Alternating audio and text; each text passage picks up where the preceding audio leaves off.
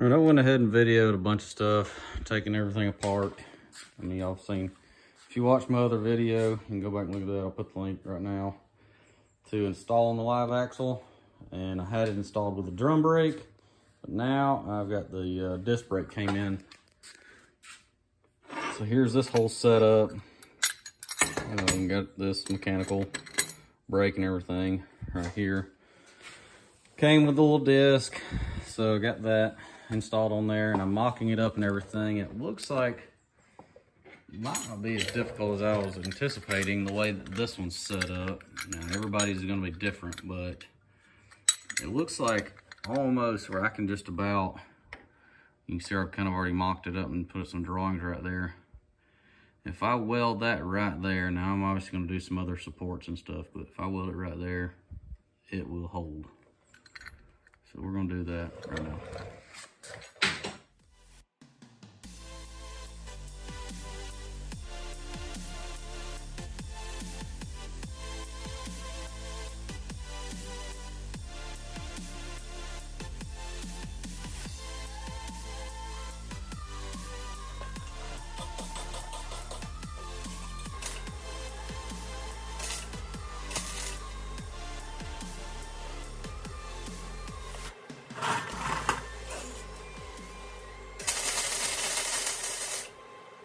You can see where I've had this tack welded and had everything lined up with my little sharpening marker right there.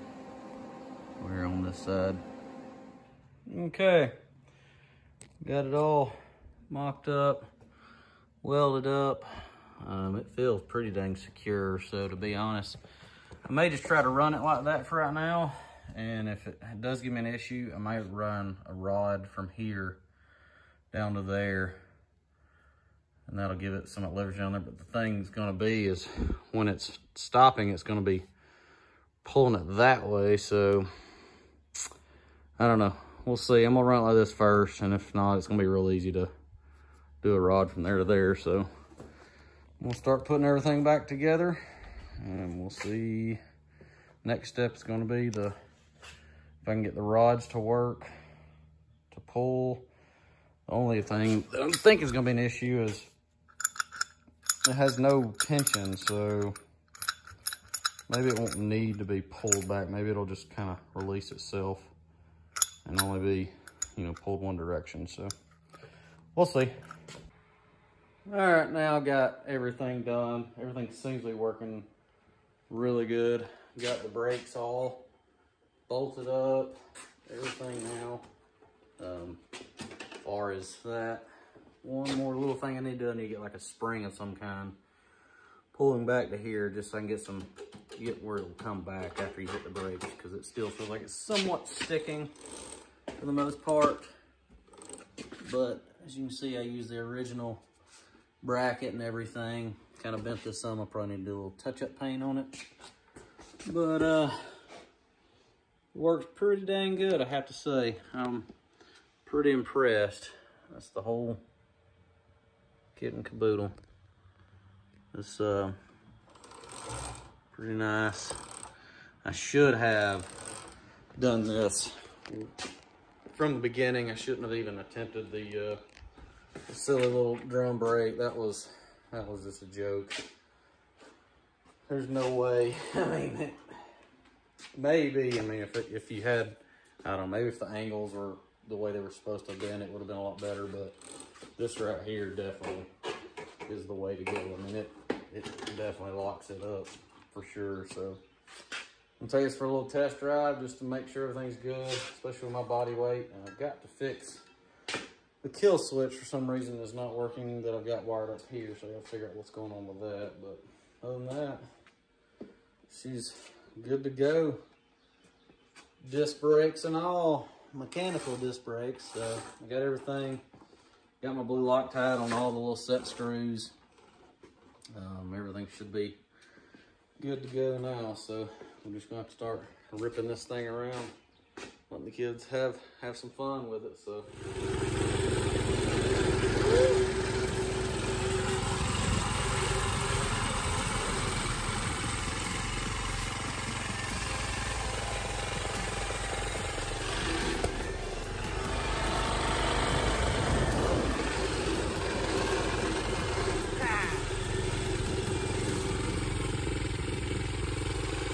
stopping now.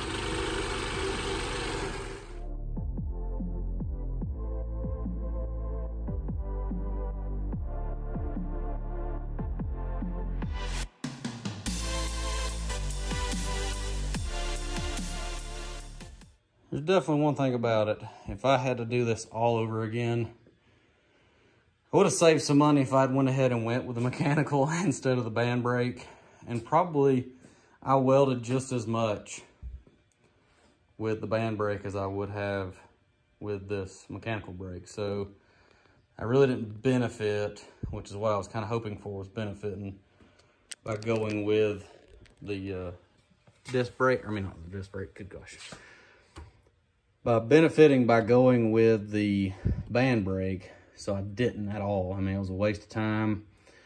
Had to redo everything, remock everything back up again. And it worked out in the end. This thing stops very well. It's an easy adjustment on the back side. I can get down here and kind of show you. Right. Yep. That right there, you can kind of see where my finger is on the back side of this. It's the adjustment and everything to adjust how much needs to be clamped and everything when you actuate this little lever right here. So, got it all adjusted right. Took it out for a little spin, and it's kind of, when you get in full throttle, it starts acting up for some reason. So, got to figure out what's going on with that.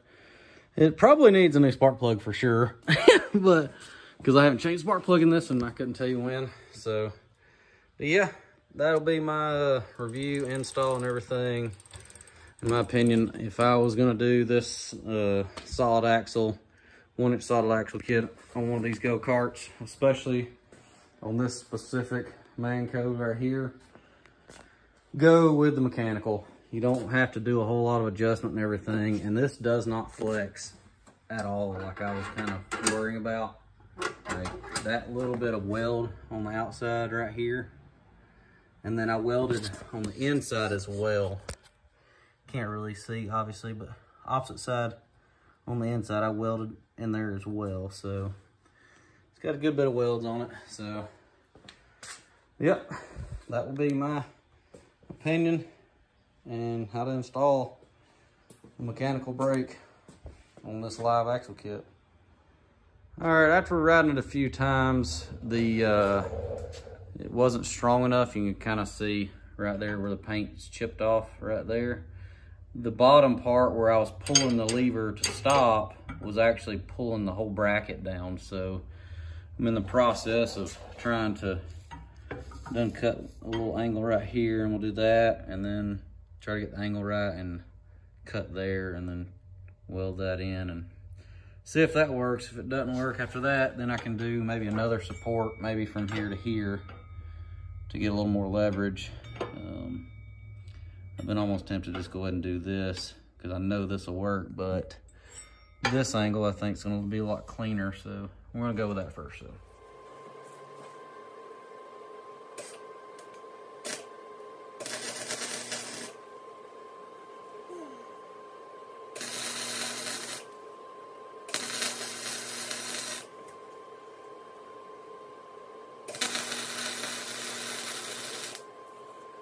Now it's welded in, you can kind of see the concept of what I was trying to do here. So we shall see if that'll work. If not, like I said, I can run one from here, kind of over here, a little more, you know, flat and straight in, give it a little bit more support. But I think that should work, so we'll see.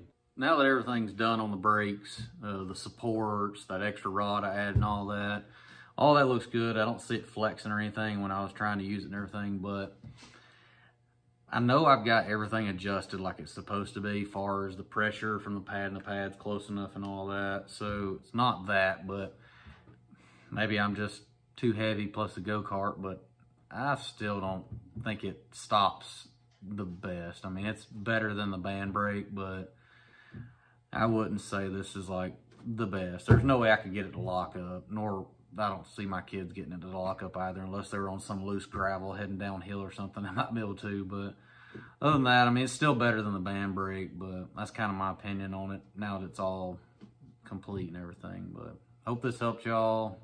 decide whether to go with mechanical brake or try to figure out the band brake or disc brake, like kind of setup and all that with master cylinder and all that, which may be better, maybe a lot better. So I don't know, I might look into that in the future, changing it. But like I said, hopefully this helps y'all. We'll see y'all next time.